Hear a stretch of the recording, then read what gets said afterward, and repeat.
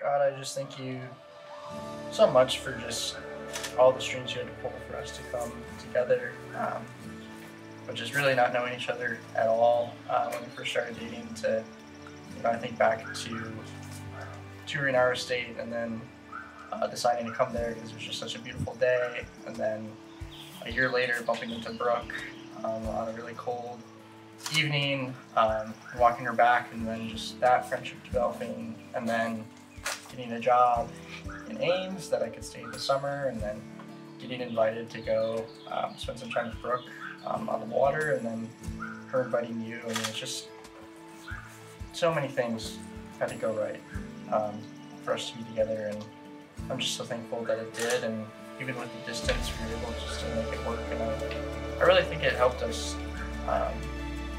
communicate well and get to know each other for who we are personally, not anything else. I was just so glad that you were able to meet Ames, that we could continue just to be closer to one another. Yeah, it's just I've never had a relationship like this where I just always felt so loved and so appreciated and so comfortable with you, and I just yeah, so happy. I pray that we always look to Jesus and keep him in the center of our lives. That we really hold truth to those principles, and just don't give up on that. Don't give up on our faith, and don't take each other for granted. And always love and just cherish each other. Amen. Have you been nervous at all? Really? No, I haven't been that nervous. Pictures were good. We set up the chairs, so that kind of helped just be active.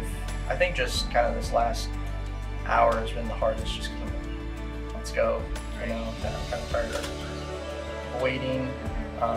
We don't have to wait much longer. It's gotta be pretty close by now. Yeah, everything's in place.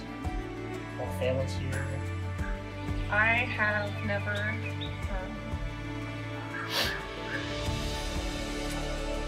I was always talking about how you're gonna be the one that's gonna cry.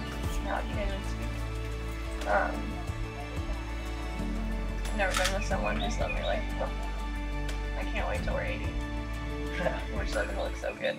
The silver fox. I don't have much else to say. I'm just excited to let's just do it. I just love you.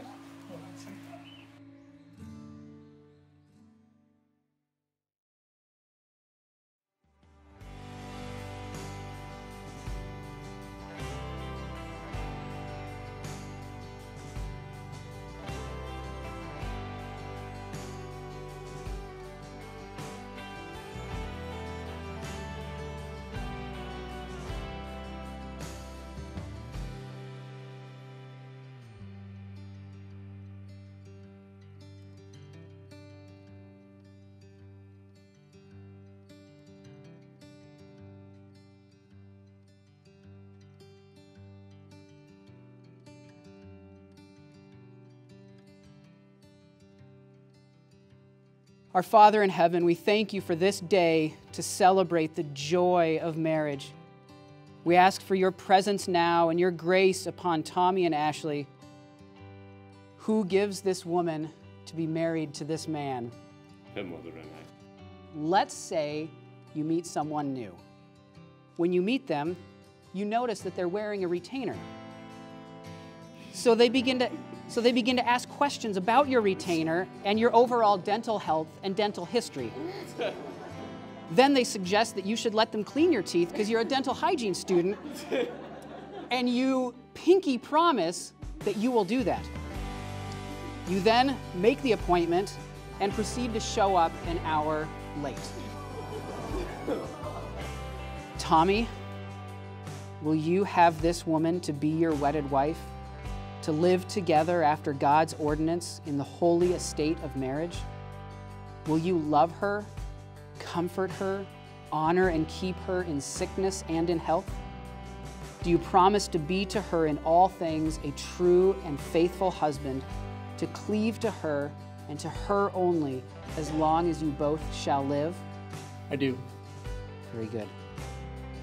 Ashley, will you have this man to be your wedded husband, to live together after God's ordinance in the holy estate of marriage? Will you serve him, love, honor, and keep him in sickness and in health? Do you promise to be to him in all things a true and faithful wife, to cleave to him and to him only as long as you both shall live? I do. Very good. Tommy, you may kiss your bride.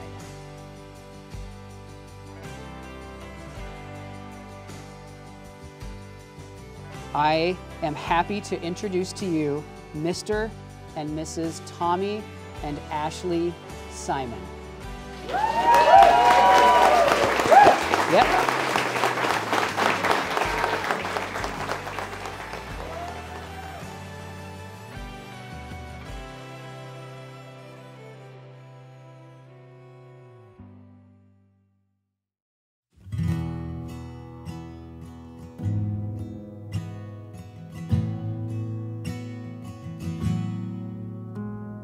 Tender and kind, built over time.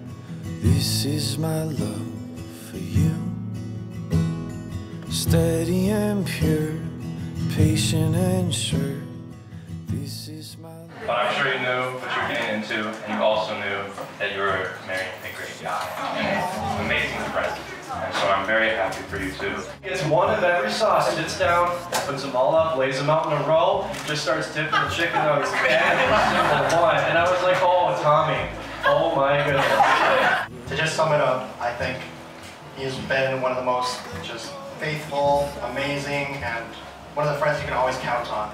I just remember getting in the car with him, and he's like, Katie, I found my wife. Tommy, I just have a little word of advice. You will never, ever have the upper hand anymore. They're both amazing cooks, so that if they have me over and make food for me, that's always good.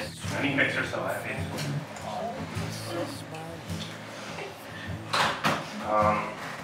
I'm not very good at speeches, but my heart is very full. And we're not even on there like 15 minutes.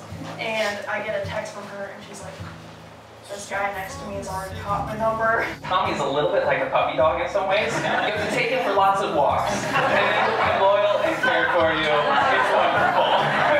Lots of walks. This love was worth the wait. Let go and hear the sound. Pull all the barriers down. I'll cherish the one I found. Yeah, this is my love